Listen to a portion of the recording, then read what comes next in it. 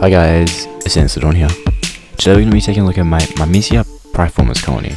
The colony currently consists of 5 workers and 1 queen.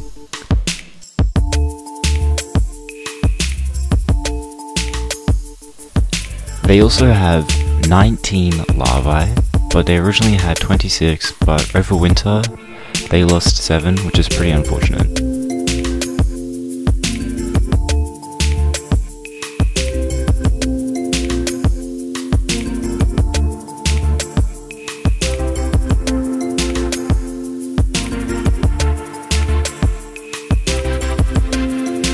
At the time of filming, my colony was set up in an ants nest.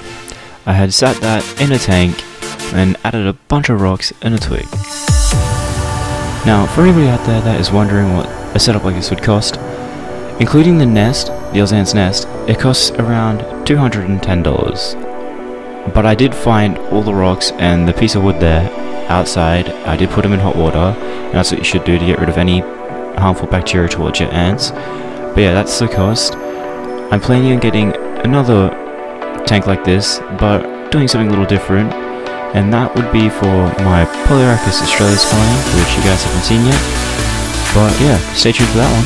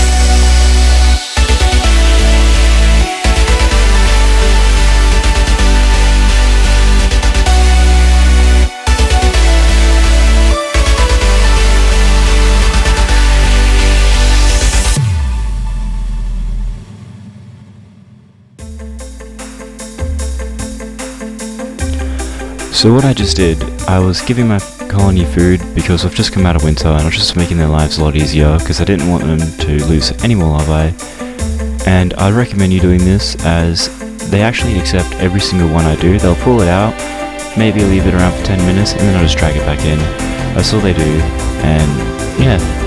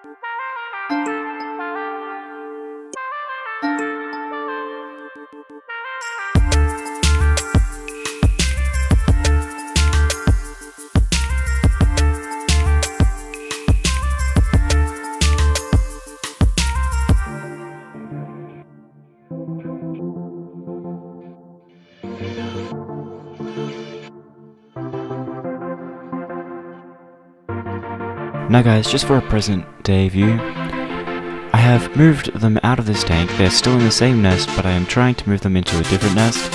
Here is the outworld that they've been using, which is an Ozan's small outworld. I have cut up a bit of apple because I know they like it, and that is what they are in at the moment. I am trying to move them, as I said, into another nest, and this is all due to that they have lost quite a lot of larvae and that the larvae weren't cocooning properly, so I moved them out with some further assistance, and yeah, I hope they go well.